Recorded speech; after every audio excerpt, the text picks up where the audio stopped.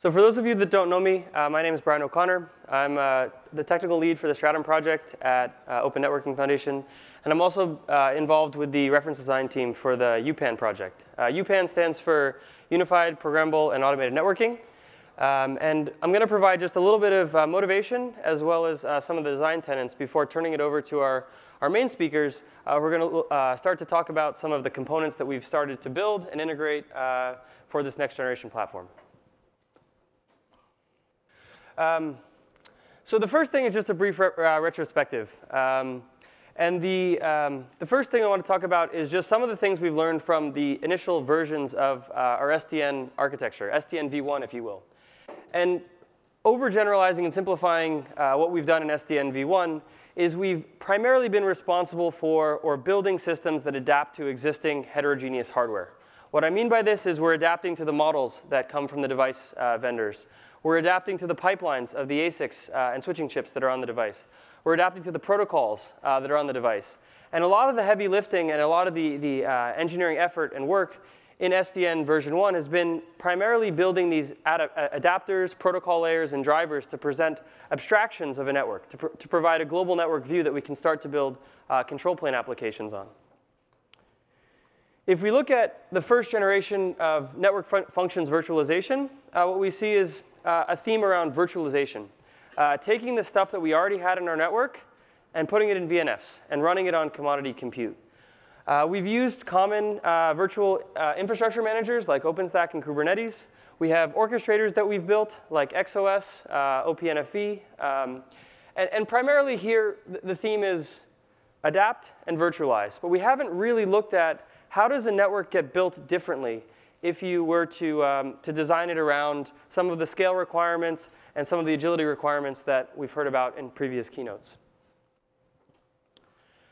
So some of the tenets we want to just talk about and some of the themes that you can expect to hear as we go through these various presentations are around prescription first. So instead of adaptation, we want to prescribe. We want to prescribe the configuration. We want to prescribe the pipeline definition, the forwarding state, and network intent.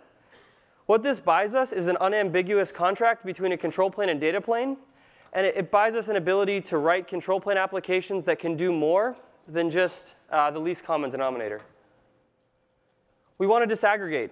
This means we want to disaggregate monolithic control planes. We also want to start to disaggregate some of the network functions that we just stuck into VMs or containers and deployed on x86. What this buys us is an ability to place functions on the right hardware and in the right spot in the network. Rather than just being using compute and memory to inform scheduling decisions, we can also start to take advantage of being network aware. What are the bandwidth and latency requirements for a specific function? Is CPU the right choice of hardware? Does this belong on FPGA? Does it belong on a next generation ASIC? The next theme is unify. So in the previous picture, when we look at SDN or NFV, they're always vertical silos. And one of the things we want to start to do is take some of those SDN pieces and deploy them on our compute infrastructure, and take some of the compute management, the VIM, the VNF orchestrator, and start to integrate that into our SDN platform so that some of the things like scheduling for bandwidth or latency can start to be informing placement decisions and scale decisions. Additionally, this simplifies deployment, and it improves our resource utilization. Instead of having to have two different systems, one for our network fabric or underlay, and the other for our overlay, our network functions, and our user plane services, we can reuse this architecture. It gives us end-to-end visibility that's also part of our third tenet, which is build. We want to build that tool chain leveraging data plane analytics and telemetry so that we can start to debug, verify, and upgrade our network in seamless ways. This is essential for the type of rapid innovation, the velocity that we've been talking about. You've heard Comcast talk about it, AT&T talk about it, China Mobile talk about it, DT talk about it. But in order to enable this sort of rapid infrastructure transformation, we need to trust that the network's doing what we say it's going to do, and we need to be able to do upgrades in a zero-touch or hitless way. This is going to provide improved reliability and availability and enable that innovation. So these are the types of themes that you should expect to see in the next coming set of talks. I think hopefully these answers, you'll see answers clearly. If not, these are also some things to think about and question when you start to see next generation solutions. So with that, I'd like to introduce our first speaker. Our first speaker is Jim Wanderer from Google. He's a director of engineering who's been working on network infrastructure there for about 12 years now. All right, thanks. So thanks for the introduction. I wanted to tell you a little bit about why we're involved with Stratum OS and what we're looking at it to do and why we approached it the way we did. I think everybody knows Google has very large data centers with very large scale compute. Here's a picture of some random data center looking down the aisle, and we have all these machines that need to be networked. And one thing about Google software load, it's highly distributed, which causes a lot of network load. When I first started working on this, we couldn't buy the performance and scale we needed. So we started building our own things. And that's for traffic inside the data center. There's also a huge need for traffic between data centers, right? We need to distribute data globally, and there was a need to build very high capacity wide area networks. And for this type of wide area network, this is actually pretty simple, right? You don't need a big complicated internet router to build this. So we could build something much cheaper and optimized for high bandwidth ourselves. And at that time, you couldn't buy what we needed, so we built it. And then we moved to using SDN. SDN allowed us to do centralized control. And that was not in fashion at all at the times, but we found that centralized control would let us do specific optimizations, right? It would let us do certain topologies, it would give us a certain desired scale and performance, and allow us to have precise control over how the network behaves. And in particular, making sure that failures are handled as gracefully as possible. When your scale's big enough, I'm sure a lot of people here know this, something's always breaking.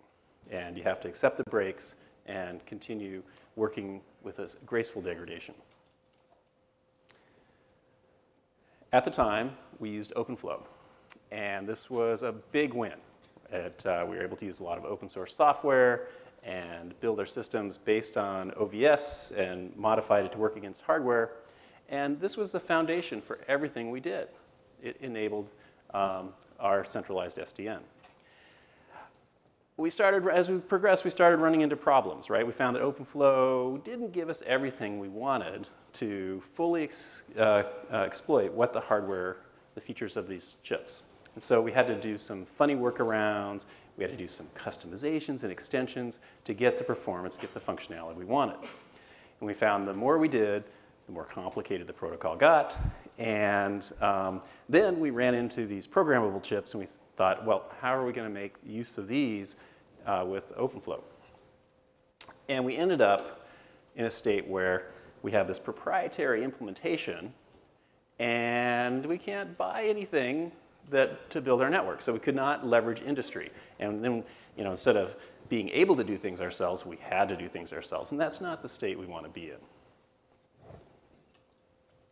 So we stepped back and looked at this, and we thought, well, what if we propose a standard set of interfaces that would deliver us exactly what we want? So, P4 runtime being almost an OpenFlow 2.0, and with APIs that are defined by P4 programs. So strong definitions, well-defined, standard, but flexible.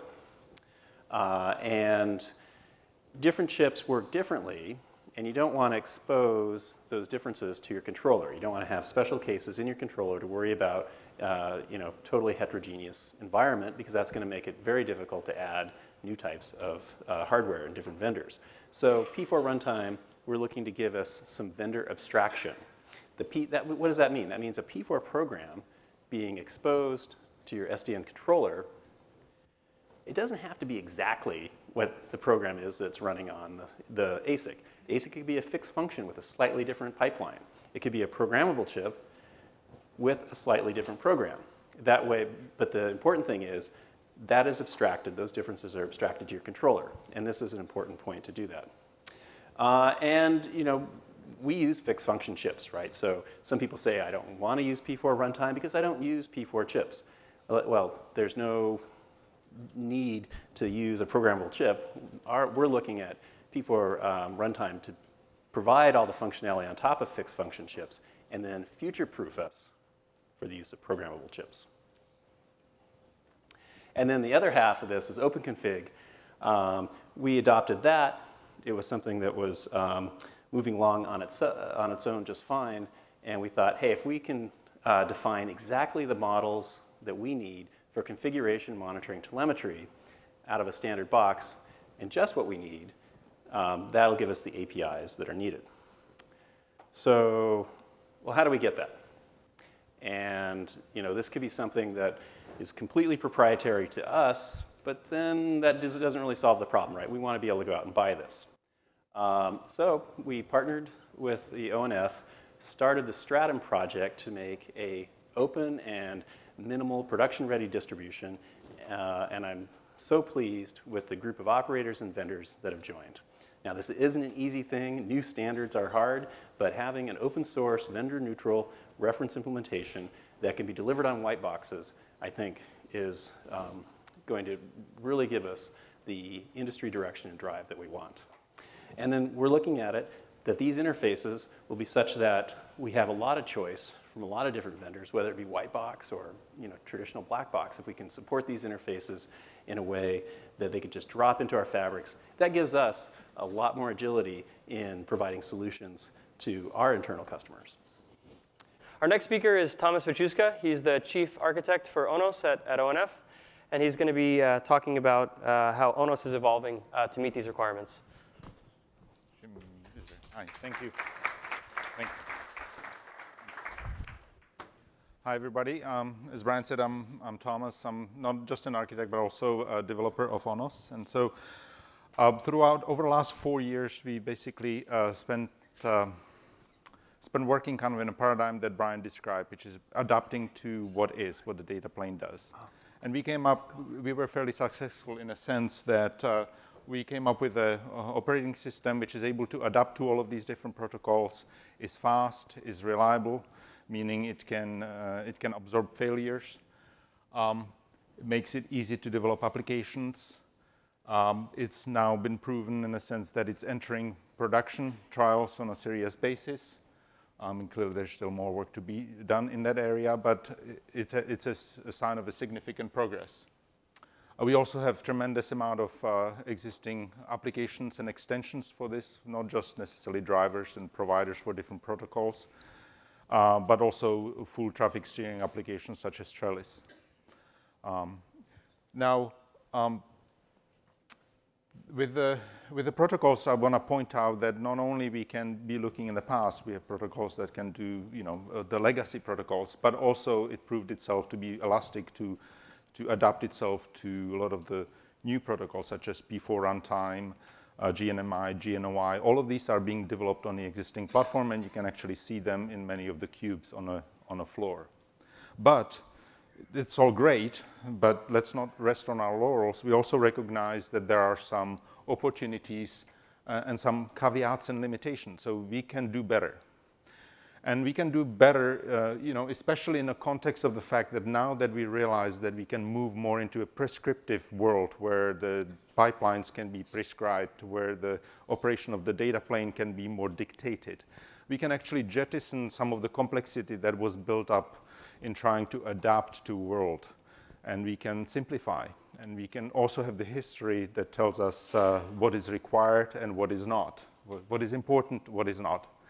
And so looking at some of the aspects of the architecture that ONOS currently has, there are some limitations. For example, we have a limited isolation mechanism, which impacts not our ability to have tenant-specific applications, which impacts our ability to be able to have horizontal service scaling, and things of that sort. And so also there's a lot of software that was developed that really, in retrospect, ended up not being used.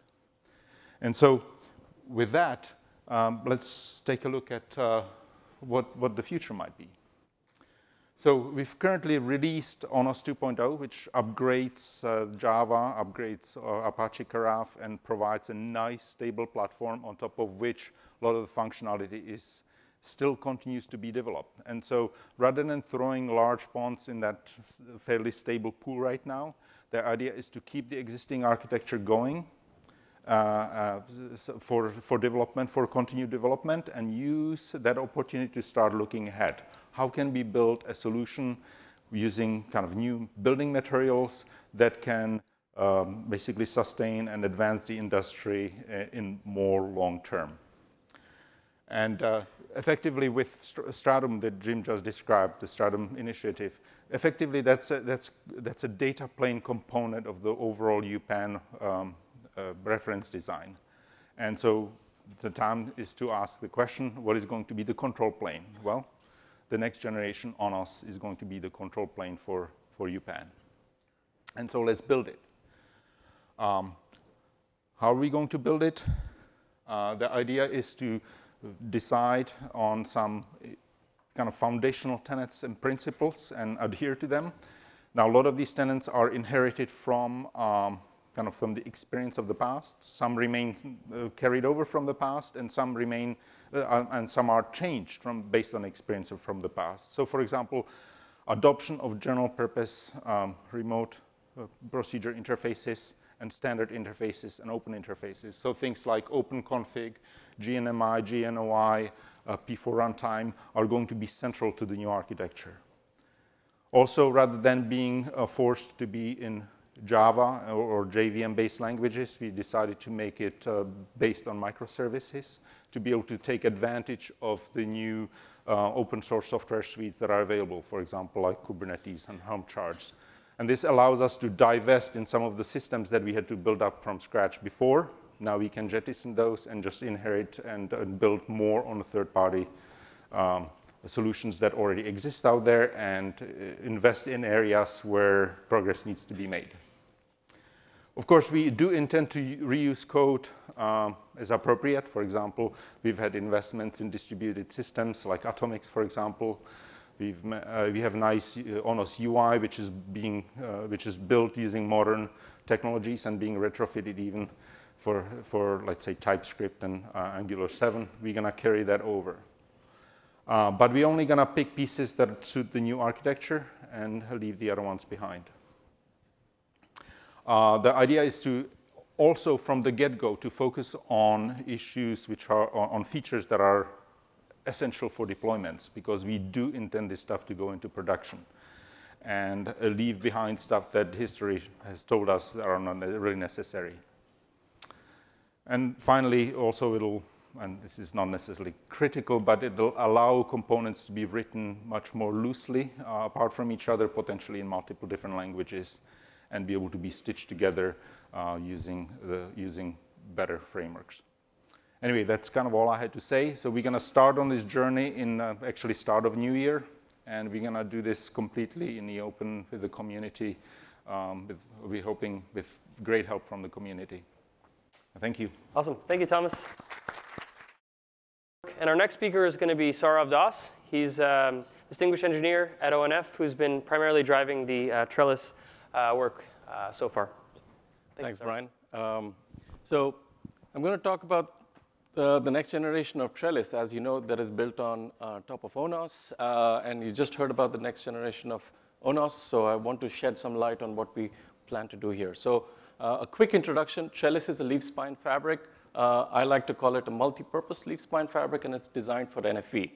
So to give you a quick idea, if you think about it, okay, these large operators typically have head ends or central offices that are bigger, and then stuff that is closer to the end user in regional central offices or secondary head ends. So if you have the access devices, they connect directly to the leaf switches, but there's no compute in these secondary head ends or central offices, right? The compute environment is actually in the upstream central office. So the access devices connect to the leaves connect to spines. Spines from these multiple secondaries connect to the spines in the primary central office. That then connects to redundant leaves, or what we call paired leaves. And that's where all the compute infrastructure connects to it, right? So it could be dual homed host, single homed host, appliances, and so on. And also then that needs to connect to the upstream network, the metro router or the core routers, okay? So very quickly, this is an overview of Trellis. It's built on bare metal hardware and open source software, and of course it's SDN based, so it's built on top of ONOS. So now I'd like to dig a little bit deeper to show you how we've built Trellis. So today it's built on top of ONOS. As you can see, all the applications, all the features that Trellis provides, and I've only listed a few of them over there. That's on top of an ONOS cluster that communicates using OpenFlow and netconf to switches which have Broadcom ASICs inside and software from Broadcom, specifically one that is known as OFDPA. What OFDPA does is that it provides an abstraction. Basically, it provides a pipeline on top of a variety of Broadcom ASICs, right? Trident, Tomahawk, and Qumrans, right? Now, if you're familiar with these ASICs, actually the Trident Tomahawk line is very different from the Qumran, so the pipelines are very different. But Broadcom, with its OFDPA software, takes care of those differences and provides what is essentially this one pipeline to which the Trellis programs, okay? This works great, right? So this is, as you've heard earlier today from Comcast, it's in trials. And, but what happens if a different vendor, right? A different vendor with a different switch, with a different pipeline comes into this picture, okay? That makes life hard. Now, how do I write applications that can program two significantly different pipelines to achieve these features? So this is a problem that not in Trellis, but a few years ago I had faced in a different ONF project. And at that time, what we did is we introduced a fudge factor, right? We call it flow objectives for lack of a better term. But the idea here was the applications need to be written only once, right? To a very generic pipeline, just say 3 stages, which is you see up there. You write the applications to a very generic pipeline, and then under the hood, you have drivers for different pipelines. So it's the job of the driver to understand the intent of these applications, the objective of these applications, and then translate them to the actual device that is, or the device's pipeline. So we did this work. In fact, we have a demonstration 2 doors down where we actually have a Trellis, the same topology that you saw on my previous slide. We have 5 OFDPA-based switches and 5 P4-based switches running in with this architecture, right? So I strongly encourage you to take some time and go and look at that demo. It's the noisiest one in that room, okay? So, but there are issues. There are certainly issues with this, right? So what happens is that, you know, we want to say that the application is writing to a very generic pipeline, but that's not entirely true. The applications really have a very good idea of what they want to do in that pipeline. We are intentionally obfuscating that. So so that the drivers can actually map it to the real tables and the real pipelines.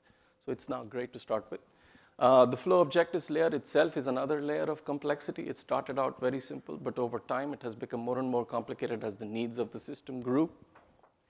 And then it also makes it very difficult to write local agents or say local controllers that run on the hardware itself. And we know from experience that local agents actually help and contribute a lot to scaling the system. But if I try to write a local agent on top of OFDPA, it looks completely different, uses completely different APIs than say on a different switch. So can we do better? Okay, and that's where Stratum comes in, right? So that's where the next generation of Trellis comes in. The idea over here, you've heard this word before in multiple talks that came before me. The idea is that the applications are not writing to some generic pipeline, they are prescribing the pipeline, right? And that pipeline is then imposed on the underlying hardware through P4, the language, and then populated using P4 runtime. And then it is the Stratum layer that then has to actually map or compile that P4 program into the underlying hardware, whether it's, say, Broadcom-based ASICs or ASICs from, say, Tofino or Xpliant.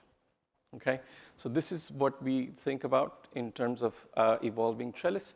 What this also will help us do is that we will then be able to write these local agents that run on the hardware itself, and they're always writing to the same APIs, the Stratum APIs, and therefore then are portable across multiple Stratum hardware.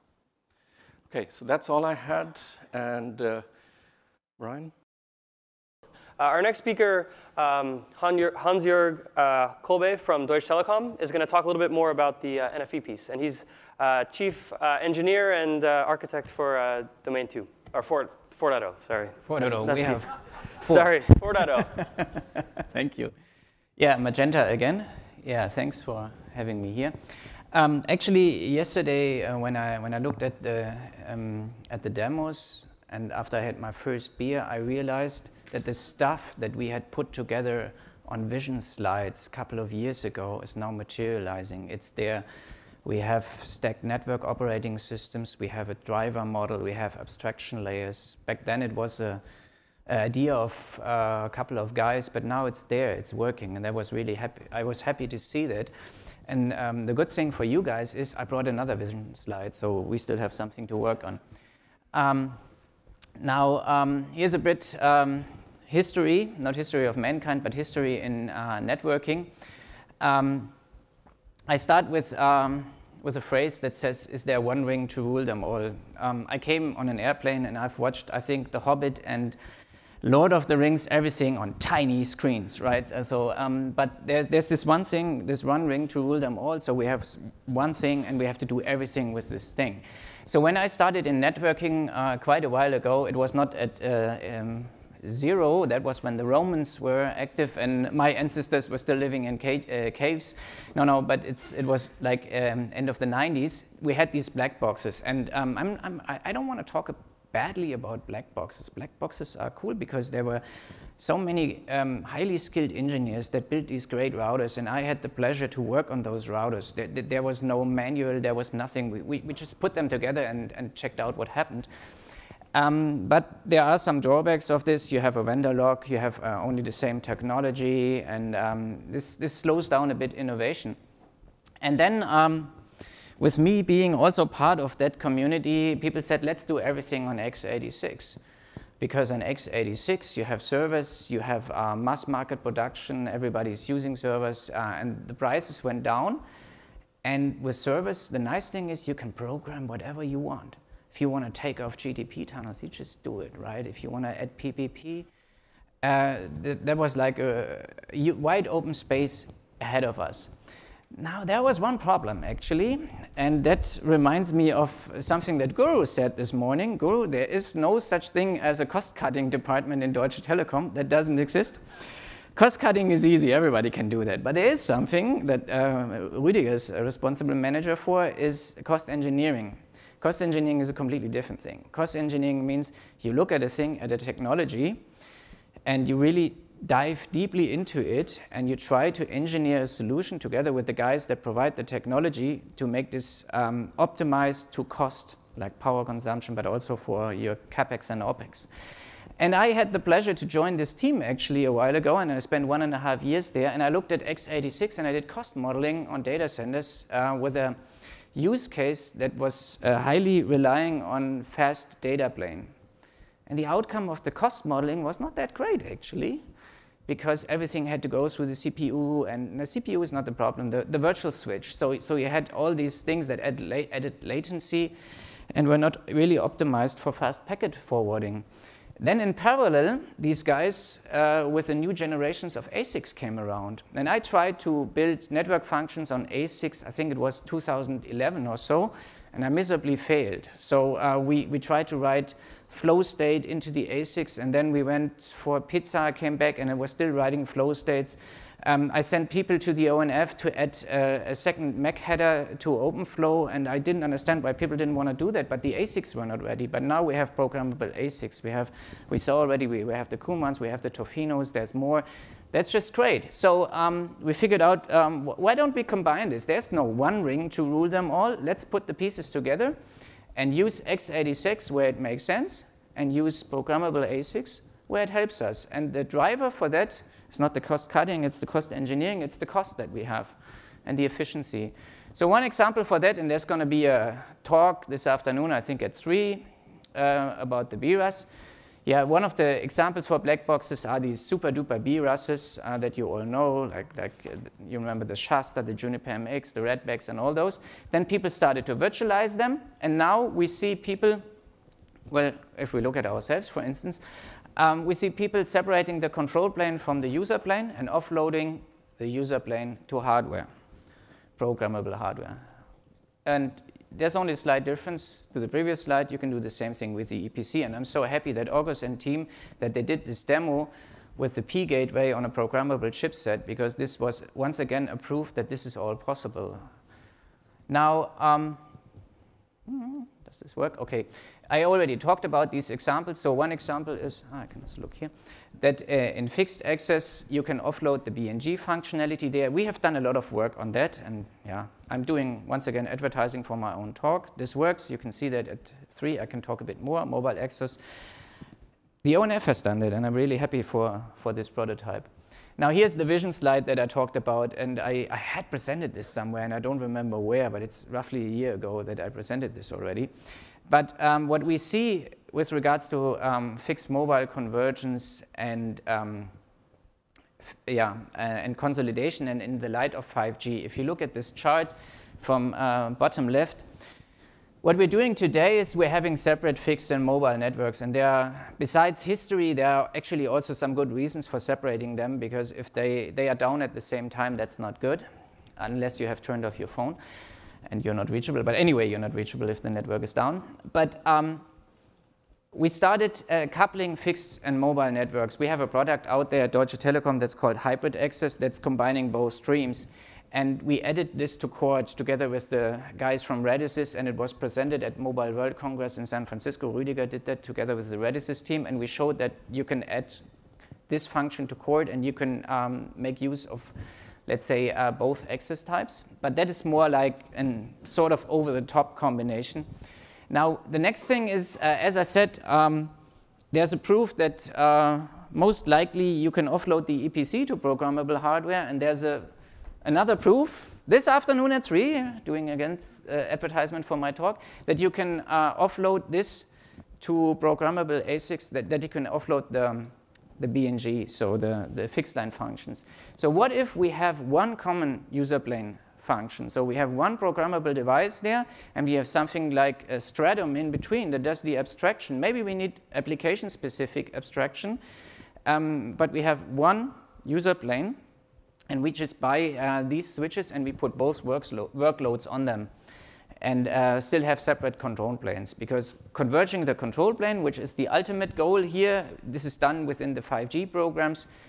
That's the longer shot. That will take a bit longer. But I think this is going to happen, and we're right in the middle of it. And the UPAN work, and having looked at where Stratum is today, made me really happy yesterday. So yeah, concluding my talk here. Thank you very much. Don't run away just yet. I'd like to invite all the speakers from this session back on the stage. And this is an opportunity in the next 10, 15 minutes or so for you, the audience members, to ask questions about specific things that you've seen so far in these talks, or in general, questions for the panel. So, I have a short question. How big are the test configuration for the testing the Stratum? It is the 100 servers or the switches, thousands, 100,000s? It is this made in the simulation, so it is. How do we test? How do we want to test Stratum? Is that that question? Yeah, I think what's the sort of scale at which Stratum is being tested in potentially early deployments, perhaps? Well, let's see, what can I say? So, certainly for just testing Stratum, I believe the plan is we want to build a test framework so we can use the right development practices for running. Every time there's a change, we get to run the full suite and run it on in x86, run it on hardware. From an initial deployment of Stratum, I don't think we have specific plans today. The first type of deployments that we're talking about deploying P4 runtime on are, which is kind of Stratum code. It might not be 100% Stratum. We haven't figured that out. But it's the B4. It's that wide area network, which could be, it's hundreds of devices. It would be the first type of deployment we'd use it on. Next question. Center. I think the question is regarding what Google showed with respect to the gRPC interface, and the rest of you showed different types of interfaces and options. If you could elaborate on that, whether gRPC is a transport, and does it basically have, provide similar support for OpenFlow and P4 runtime and all of that. And the other question is, Dr. Lin's presentation was showing ORAN, and they were probably using ASN1. Is there any way to combine these two, and what's the difference? So gRPC is a general purpose RPC, which actually came from Google, right? The G there does not stand for Google. It's a recursive acronym. But just to clarify, GNMI, GNOI, and P4 runtime are all specific interfaces basically using gRPC itself. That's their. Yeah, I think it was just chosen as a transport that would, I think, be effective and convenient and work. There could have been other transports if that would, at that level, it should be transparent, right? Yeah, but it has support many languages, right? It was a very sensible choice. And just historically, to kind of riff on what you said earlier, and I think what Amin had mentioned over the years, OpenFlow is a protocol, but it's effectively just an RPC. And as Jim alluded to, not a great one, really. Yeah, the wire format of OpenFlow does make it difficult, right? Harder than it should be. But you can understand where it came from. Right. Hopefully that answered the question. Next one from the back. Question about the last presentation, so for Hans. What's your view about programmable ASICs versus smart NICs, either or both? Again, there's no one ring to rule them all. It depends heavily on your use case. So when we started Access 4.0, we looked into plain virtualization, smart NICs and ASICs, and figured out for our really heavy user plane workload, the ASICs were the best choice with regards to power consumption, economics behind. But I'm not at all ruling out the use of smart NICs. So how we built the system is that we could also add. We have a design where we have multiple service edges, so we can still put the heavy user plane load for residential or let's say the usual customers to ASICs, but for specific stuff, we can still add this functionality in servers. The problem with servers, you should comment on that, is power consumption. And the smart NIC usually resides in a server. But I'm not at all ruling this out. We are also working on smart NICs in our project. I would agree with smart NICs that a lot of the stuff you might do in a TOR could be moved into the NIC just depending upon your deployment. What's the differentiation between ONOS and the other SDN controller offering? Well, so with Open Daylight and ONOS, they're made from the same bricks. The method of assembly was slightly different just for historical reasons, but fundamentally they have similar functionality. Some excel in one area, the other excels in the other area. The purpose of looking ahead is to break from some of the shackles of the past, specifically with respect to us having to adapt to what the environment is. We now have a little bit more leeway with respect to dictating what the environment should be with the advent of P4 runtime, plus also with the crystallization of open config models. We now have a better way, and GNMI and GNOI, we now have a better way of interacting with the environment, and so we can simplify things. And also microservices and the frameworks that allow orchestrating solutions have blossomed since then that were not there at the time we were starting building open source SDN controllers. So it's actually, with ONOS, it was a tightly coupled solution. So actually we're kind of a little bit too tightly coupled. It's monolithic. It didn't allow for offloading some of the features onto the agents of the switches themselves. So we're actually traveling a little bit back in the opposite direction to what Amin alluded to yesterday. You know, in the future, it's going to be more tightly coupled because to compensate for lack of Moore's law, we're actually kind of opposing, just a little bit pulling back in the opposite direction, where we're actually getting a little bit more loosely coupled so that the solutions can be a little bit more, distributed more flexibly. And so that's going to be kind of the paradigm shift from where both Open Daylight and ONOS are today. Thanks. Question over on the right side first. Hi. Okay. Yeah. I have a question regarding scalability of ONOS. So will it be kind of a bold claim to kind of envision ONOS being used by maybe hundreds of thousands of center offices as a centralized control plane for ONOS 2.0? Not one, hundreds of thousands of central offices under one ONOS control? I don't think that's feasible, right? Nobody's going to do that kind of a design. What you want is an ONOS cluster in each central office, right? That's what we are looking at. So if you, for example, if you look at SIBA, which is SDN-enabled, our broadband access, that has ONOS running in it, controlling Volta, controlling an aggregation switch. But so the scope of how ONOS is used is within that one SIBA pod. So it's the pod design, a cookie cutter design, right? So when you want to scale, it's not like you scale that SIBA pod itself, you create more SIBA pods. Right? So that's the way it works. Okay, so before we close, I just wanted to give our speakers one last opportunity for any closing thoughts. So I think we'll start with Thomas.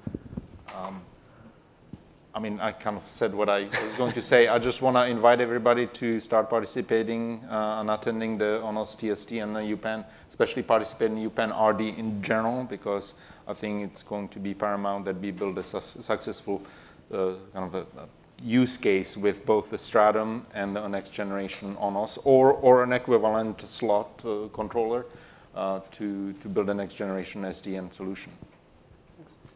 I would just add that even though I've been talking about Stratum, I think that technology without an application is not worth much. So I'm very pleased with where the UPenn design is going, and I like the approach that these are building blocks, and it doesn't have to be Stratum, right? We're defining the interfaces. Stratum is one implementation. A good architecture lets us swap out components. Okay, number one is I could advertise for my talk again, but I'm not doing this.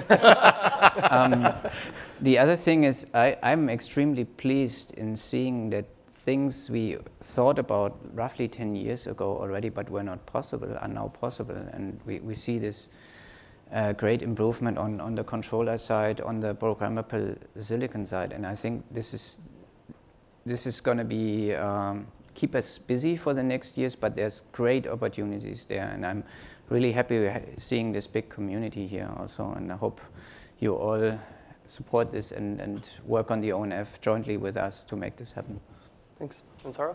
Yeah, just echoing what Hans-Jörg just said, there's a lot of work ahead of us on multiple fronts, and a lot of exciting work. So, but every open source project lives and dies by the community it creates. So if you are here and you're encouraging us and you like what you see yesterday, today, tomorrow, I strongly encourage the community to get involved wherever, in whichever project you find interest in.